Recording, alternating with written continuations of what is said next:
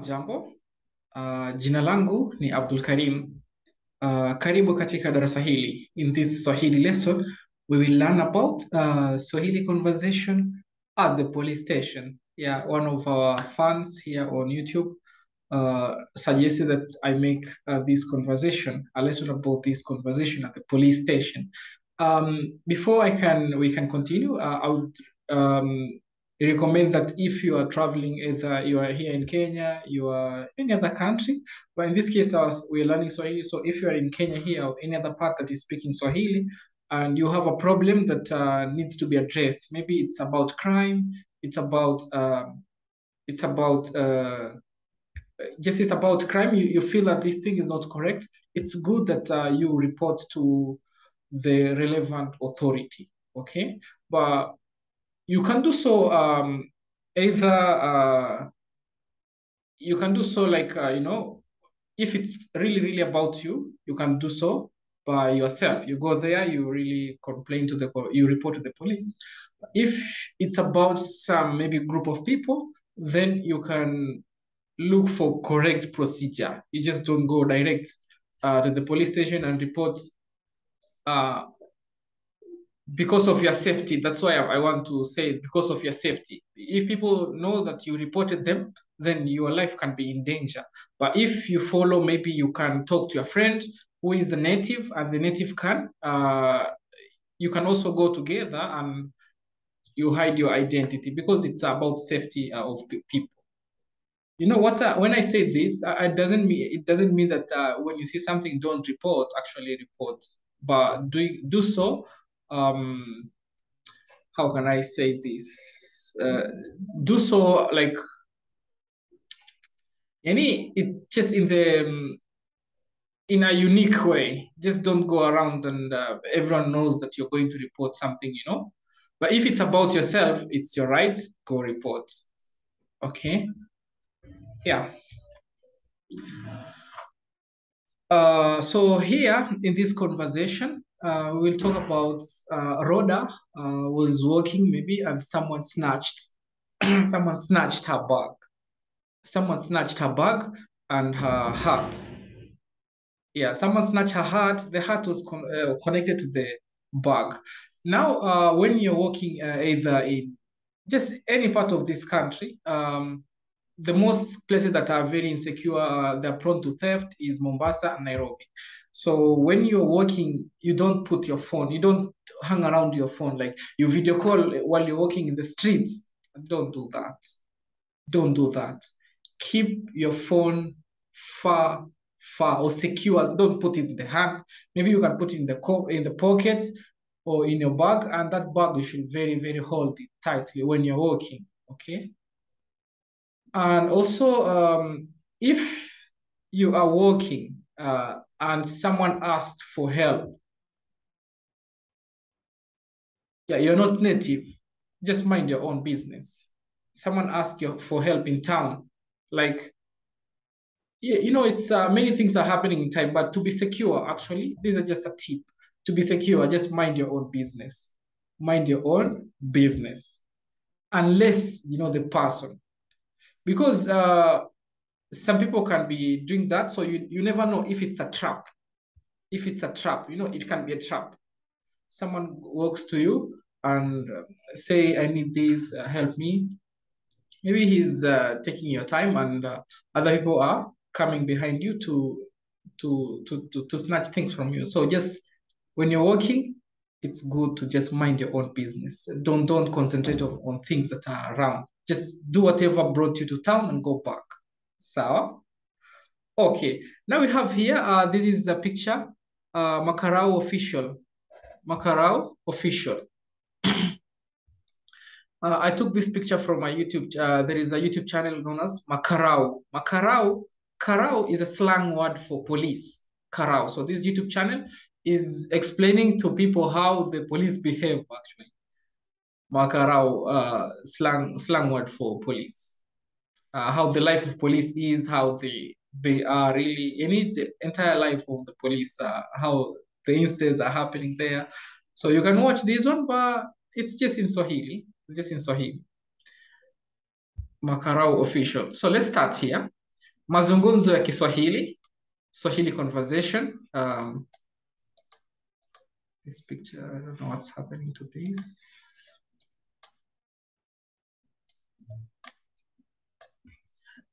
Katika kituo cha polisi.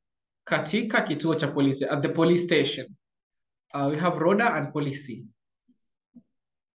Habari za asubuhi, afisa. Habari za asubuhi, afisa. Good morning, officer. Polisi. Nzuri sana. Good.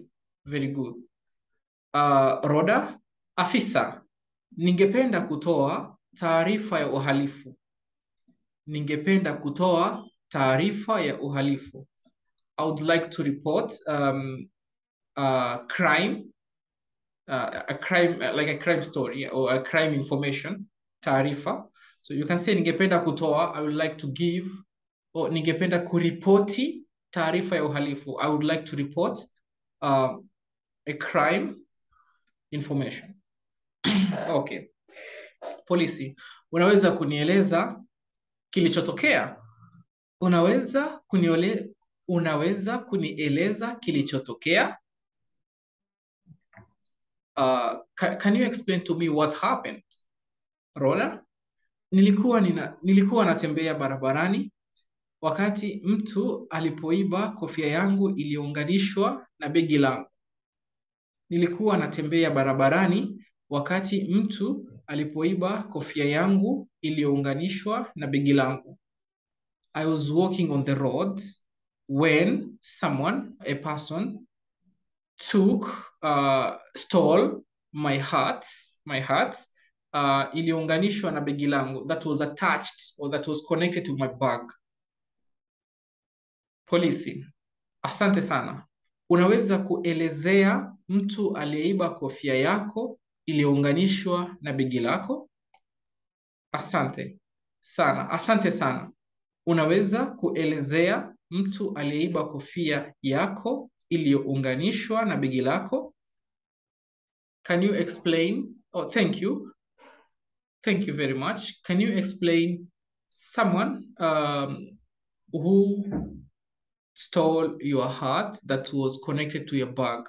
So, kuelezea is to describe. Can you describe? Elezea. Eleza, explain. Elezea, describe. Elezea. Elezea. RHODA, sina uhakika. Sikuona sura yake vizuri sana, lakini nadhani alikuwa kijana na alikuwa amevaa fulana nyeusi na suruali ya hudhurungi. I can put here, alikuwa kijana, mwanaume kijana.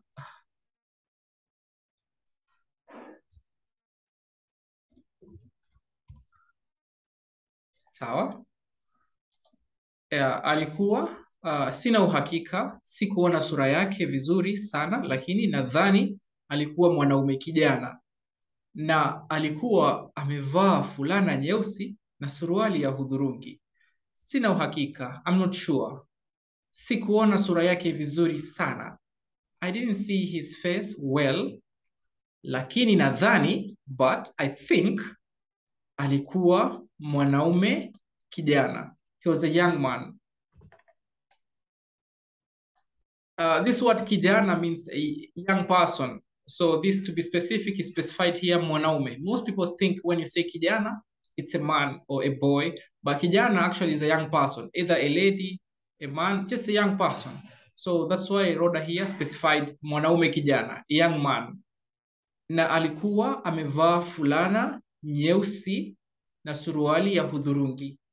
Na alikuwa, and he was, amevaa, wearing fulana nyeusi na suruali ya hudhurungi. Fulana nyeusi is a black t-shirt. Black t-shirt. Suruali ya hudhurungi. Hudhurungi is brown. So the pants were brown. He was wearing brown pants, you know? Suruali. Polisi. Begi lako na kofia yako iliyounganishwa ikoje? Your bag and the kofia, the hat that was attached, how are they? Rhoda, begi langu lilikuwa jeusi na ndogo. My bag was black and small. Na kofia yangu iliyounganishwa ilikuwa ya rangi ya buluu yenye mistari ya kijivu. And the hat that was connected or that was joined was of blue color and it had gray strips. Gray strips. Rhoda, polisi, sawa. Na nini kilikuwa kwenye begi lako? Sawa. Na nini kilikuwa kwenye begi lako? Okay. And what was in your bag? Rhoda, simu ya mkononi. This is a mobile phone. Simu ya mkononi. Simu ya mkono or simu ya mkononi. Pochi. It's a wallet. Pochi. Miwani ya jua. Sunglasses. Na funguo za nyumba yangu. Funguo za nyumba yangu. My house keys. Funguo are the keys. Polisi. Sawa. Hii ilitokea saa ngapi? Okay. When was this happen? When did this happen? Rhoda. Asubuhi hii. Asubuhi hii. This morning. Polisi. Ni swali la kijinga, lakini lazima nifanye hivyo. It's a silly question, but I have to do it. Kulikuwa na mashahidi wowote? Kulikuwa na mashahidi wowote? Were there any witnesses? Rhoda, hapana. Nilikuwa peke yangu. No, I was alone. So it's advisable not to walk alone. Avoid dark streets. Avoid them when you are alone. Polisi, sawa. Tutafanya kila tuwezalo. Tutafanya kila tuwezalo. Okay? We will do everything possible. Or we'll do everything we can. Rhoda, na unafikiri unaweza kupata begi langu na kunipatia leo? And do you think you can get my bag and give me today? Polisi, tutajaribu. Usiwe na wasiwasi. Nipe namba yako ya simu na tutaendelea kukujulisha. Tutajaribu. Usiwe na wasiwasi. Nipe namba yako ya simu na tutaendelea kukujulisha. We will try. Don't worry. Usiwe na wasiwasi. Nipe namba yako ya simu. Give me your phone number na tutaendelea kukujulisha. We'll continue informing you or giving you the information. Rhoda, sawa. Namba yangu ya simu ni 0701216458. Okay, my number is, so this is how we read the phone number in Swahili. 0701216458.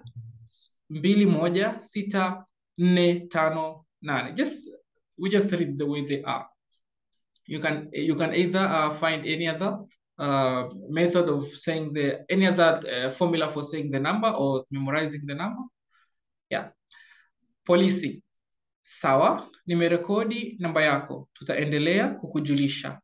Okay, I have recorded your number. We will continue informing you. Sawa, asante sana. Kwaheri. Kwaheri. Down here, I have put English translation here. I'll put in the description section so you can, while you're watching the video, or you can also read the translation for the English part. Now the second reading, I just want to read without English so that you can see how you understood this. You can see how much you understood this. And after that, I'll also try to explain some of the details, some of the words that we encountered this lesson. Okay, let's start. Mazungumzo ya Kiswahili katika kituo cha polisi. Rhoda, habari za asubuhi afisa. Polisi, nzuri sana. Rhoda, afisa, ningependa kutoa taarifa ya uhalifu. Polisi, unaweza kunielezea kilichotokea? Rhoda, nilikuwa natembea barabarani wakati mtu alipoiba kofia yangu iliyounganishwa na begi langu. Polisi: asante sana. Actually, this police should not say asante sana. You should say pole sana. Oh my God. Pole sana. Pole sana. Yeah. Sorry. Okay. RHODA. Polisi: pole sana. Unaweza kuelezea mtu aliyeiba kofia yako iliyounganishwa na begi lako? RHODA: sina uhakika. Sikuona sura yake vizuri sana, lakini nadhani alikuwa mwanaume kijana na alikuwa amevaa fulana nyeusi na suruali ya hudhurungi. Polisi: begi lako na kofia yako iliyounganishwa ikoje? RHODA: begi langu lilikuwa jeusi na ndogo, na kofia yangu iliyounganishwa ilikuwa ya rangi ya buluu yenye mistari ya kijivu. RHODA: polisi: sawa. Na nini kilikuwa kwenye begi lako?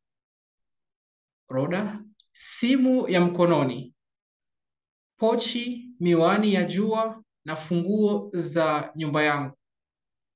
Polisi: sawa. Hii ilitokea saa ngapi?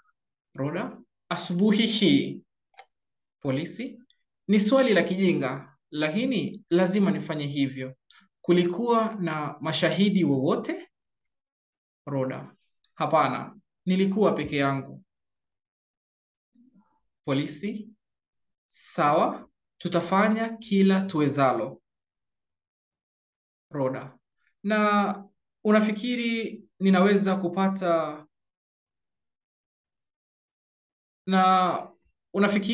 unaweza kupata bagi langu na kunipatia leo?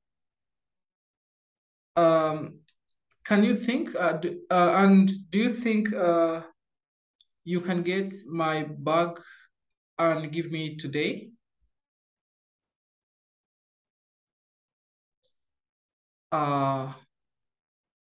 Polisi: tutajaribu. We'll try. Tutajaribu. Usiwe na wasiwasi.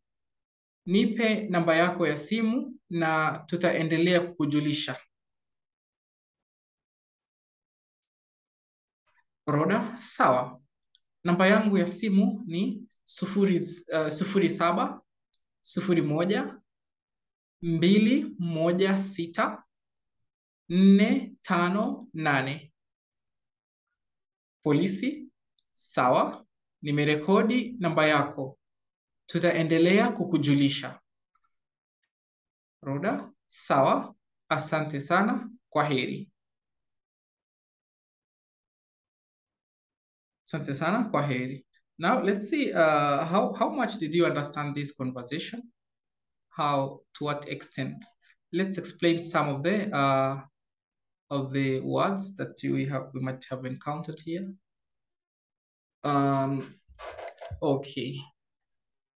The word here, RHODA, addresses the police as afisa. When you go to the police, you don't say, you can say polisi, but it's polite to say afisa, or you can say afande. Afande also means sir, afande. But you don't address police as bwana. Bwana is for other occupation. You are Mr. In other occupation, you can say Mr. Abdul Karim. But in police case, the language, you don't say bwana polisi, bwana, say afande. And when you are responding like yes, you don't say just yes, you say ndio afande, or ndio afisa, ndio afisa. Now here afisa is a word, okay, or afande.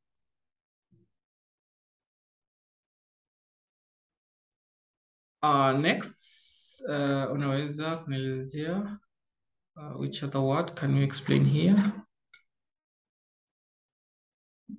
Kofia iliyounganishwa. Kuunganisha is to join. Iliyounganishwa that is joined. That is joined. That is joined. Iliyounganishwa. Kofia iliyounganishwa. Sawa? Okay. Piki langu ilikuwa jeusi ndogo, sawa sawa. Simu ya mkononi is a mobile phone. Mobile phone, simu ya mkononi. Mobile phone. Which other word here? Okay. Other words, actually, I explained at the beginning of the video, are safety precautions when you're walking and reporting things in anywhere here, either here in Kenya, in any other place. Okay. Now things have gone digital. You can just report online and everything will just be okay. You can report online. Things have gone digital. So this is all for today's lesson. We have learned the conversation at the police station. In the next lesson, tutakutana katika darasa lingine. We will meet in another lesson. Kwaheri, kuwa na wakati mwema.